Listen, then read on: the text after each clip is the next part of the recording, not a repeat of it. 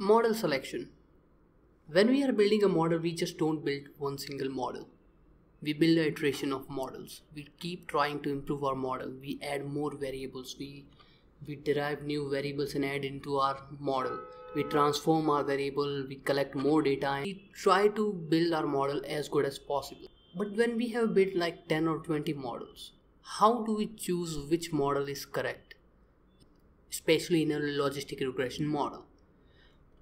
For linear regression, we had something like adjusted R-square, where if the value of adjusted R-square is high, that particular model would be a good model.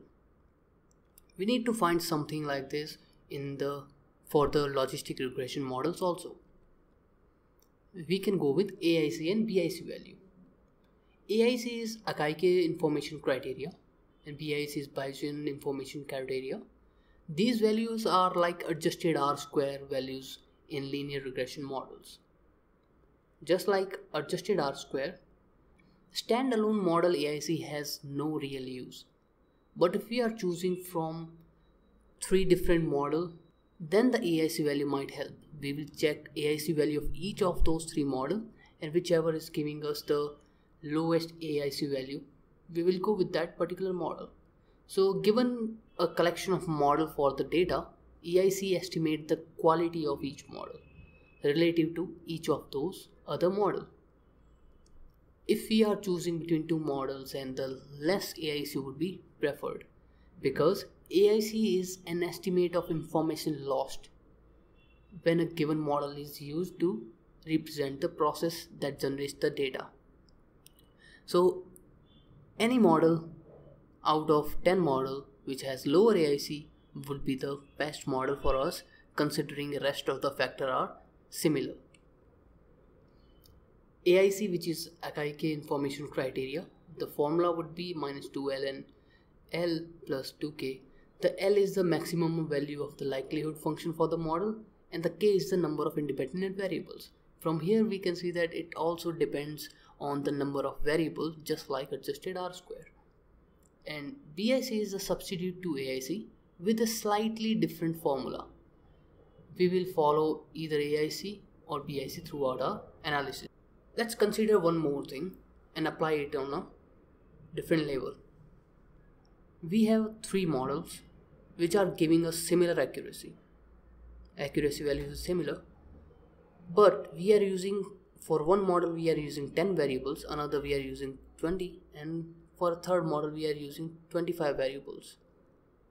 Let's just take model number 1 because it is taking less variables and it would be less computation costly. But having that said, we need to find the model which is losing lesser information also. So 2 different models with similar accuracy would be compared based on the AIC value. If the AIC value for that model is low, we will go with that particular model. So in Python, we are going to build 3 different models, model 1, model 2 and model 3, with drastic difference of variables that we are going to choose, and we will compare the AIC and AIC values of these models and select which model is going to be better for us. So in Python, we are going to build a few models.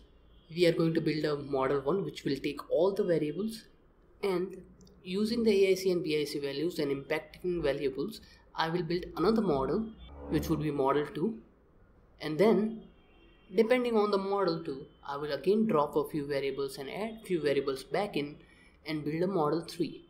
Then we will compare the AIC and BIC values of these 3 models and find the best out of 3 models. Okay, so I will import my data set and then import the stat model API as SM, which I am going to use to build my model.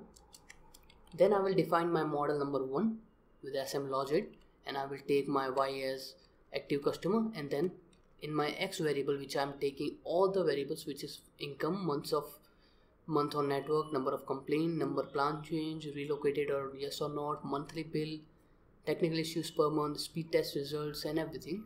And I will, in a single line, I will add the constant and fit the model also. Okay, so now that I have built the model, I will look at the summary of this model and I will see which of the variables are important.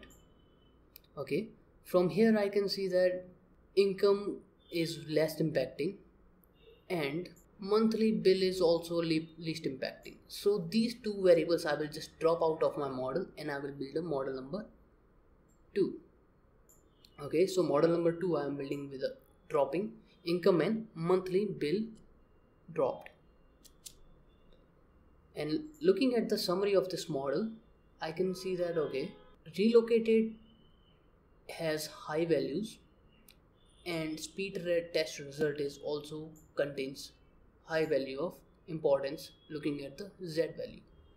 So we'll just play along and we will remove the high impacting variables from the model and we will build a new model, model 3. And using these 3 models which we have just built, we will compare the AIC values of 3 models. For M1 I will call the AIC values with AIC, model 2, and then model 3 I will call the AIC values of 3 models. Now just looking at model 1 and model 2, there is a little bit of difference in AIC.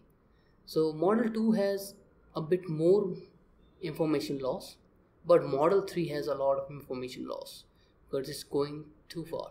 Model 1 has information loss of 98,747, but model 2 has 99,627.